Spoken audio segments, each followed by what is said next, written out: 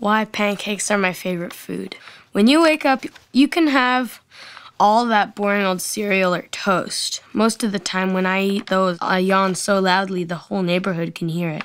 Seriously. But when I ask for pancakes... When I grow up, I really want to be a writer. It's really fun to make up your own stories. I can just use my imagination and think of whatever I want and then put that on the paper. My name is Jack Tuckey. I'm 11 years old and I live in Calgary, Alberta, Canada. He's energetic, he's full of stories, he's bright, and then at school it's just not the same story. I had a really hard time because I couldn't really focus in any of my classes.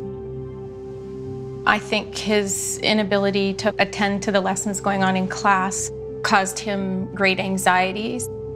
Grade 4 was probably the worst year. It was where work got really hard for me.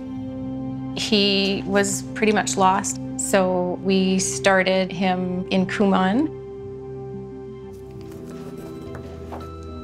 Everybody in the room is a different age, they're at a different level. It's a safe, non-judgmental place. We don't need all three. We only need one of them. He's really gotten into the habit of having immediate feedback on his work. I thought it wouldn't really teach me anything but the math. And then once I got into it, I noticed that I could focus for longer in class. It feels really nice. I can do math now and it's super easy. Right now I'm in class, I'm doing a lesson of stuff that I've already learned at Kumon. He has evolved tremendously since then. He's taken responsibility for his learning. He understands that as much as he puts in, he's going to get out of it.